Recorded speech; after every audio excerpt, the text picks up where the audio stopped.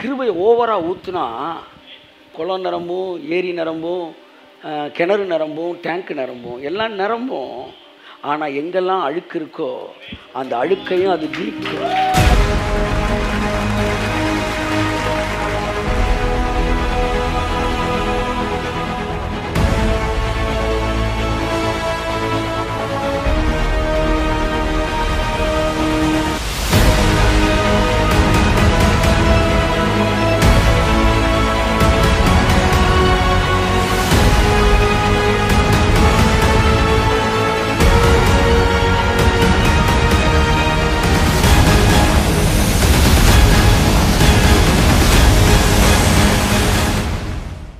மழை பெஞ்சா என்ன செய்யுது?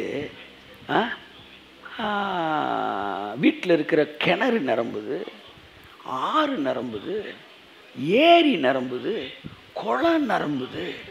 இது எல்லாம் ஓடி ஆறா ஓடி என்ன நிரம்புது? கடல் சமுத்திரம் நிரம்புது. ரோட்லலாம் தண்ணி எக்ஸ்ட்ரா ஓடுது. மீதி ரோட்டில் தண்ணி ஓடுனா தான் மழை. அப்படித்தான் நீ எல்லாம் ஆசீர்வதிக்கப்பட்டு அதுக்கு மேலே எக்ஸ்ட்ரா வேஸ்டேஜஸ் வந்தால் தான் ஆசீர்வாதம். மழை பெஞ்சிச்சு, ஆசீர்வதிச்சிருச்சு. நான் மெதுவாக மொட்டை மாடிக்கு போகிறேன். போய் பார்த்தா நேற்று வரைக்கும் தூசியாக இருந்த மொட்டை மாடி இன்னைக்கு சுத்தமாக பல பல பல பல பல பல பல பல பல பல பலன்னு இருக்கு. அப்போ நான் கேட்டேன், ஆண்டவரே மழை வெறும் ஆசீர்வதிக்கிற மட்டும் கிடையாதா? ஆசீர்வாதம் வெறும் மழை ஆசீர்வதிக்கிறதுக்கு மட்டும் இல்லைடா மகனே, மழை சுத்தமாக்கவும் செய்யும்.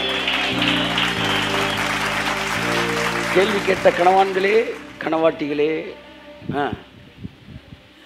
கிருபை ஓவராக ஊற்றுனா குளம் நிரம்பும், ஏரி நிரம்பும், கிணறு நிரம்பும், டேங்க் நிரம்பும், எல்லாம் நிரம்பும். ஆனால் எங்கெல்லாம் அழுக்கு இருக்கோ அந்த அழுக்கையும் அது நீக்கும்.